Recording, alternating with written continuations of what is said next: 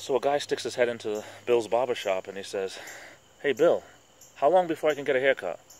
Well, Bill looks around, he sees a shop full of people. He says, "Oh, about 2 hours." He says, "Okay," and he leaves. Next day he comes back, says, "Hey Bill, how long before I can get a haircut?" And then Bill looks around, he says, "Oh, about an hour and a half." "Okay." He leaves again. And Bill's like, "What the heck?"